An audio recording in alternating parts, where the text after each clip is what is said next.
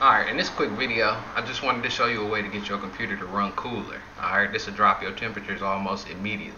I'm not sure if this is a bug in Windows 7. I'm not sure if it's a bug somewhere between the firmware on the Corsair program or not.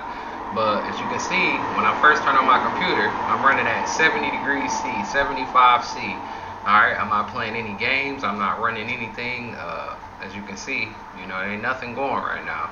Now the weird part about this is if you go over to your control panel, alright, and it's on the desktop, not a laptop, go over to your control panel, hit power options, balanced, okay, and then just restore to default. Just restore your settings to default and then close it. And now check out these temperatures. Now I'm not sure what's causing this, but it'd be cool if some of y'all could go check that out and see if that's affecting your PC's performance, if your temperatures do in fact decrease. As you saw, the power setting options aren't altered or changed, yet for some reason if you still restore it to default, the temperatures begin to drop. Alright, now I know it'll get down to about in the 30s if I just let it sit here. I've been running it like that for a little bit. It is extremely hot here in Germany right now. That's another thing I want to point out. It is 90 degrees, 94 degrees outside.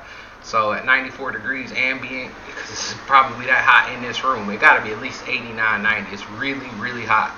So I did expect the temperatures to be a little higher than usual, but in the 70s with a 25 drop immediately following the adjustment in the control panel settings. Yeah, I really felt like this was something I should share that might help y'all. Alright, now remember, I'm also recording this as I'm streaming it, so I'm sure that's playing a part in where the temperatures are settled.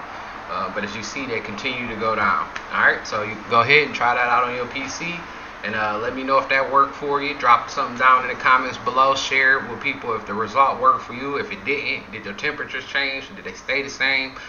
Let us know so we can get to the bottom of this. Where is it coming from? Is it Windows 7?